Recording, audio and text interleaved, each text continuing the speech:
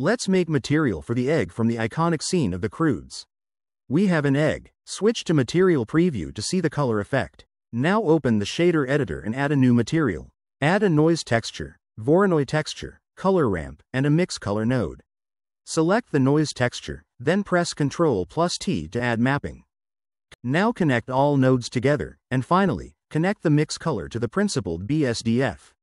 Pick two colors for the egg's background and the blue spots.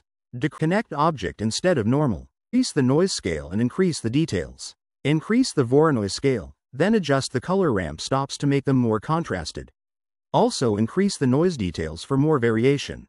Next, duplicate the noise, Voronoi, color ramp, and mix color node.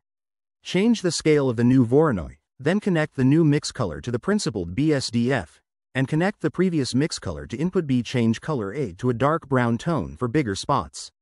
You can also add more color ramp stops for variations. Decrease the roughness if you want a shiny egg. Now let's add some bumps to the eggshell. Add another noise texture, connect the same mapping to it, then add a bump node. Connect the noise texture to the bump's height, and plug the bump node into the normal input.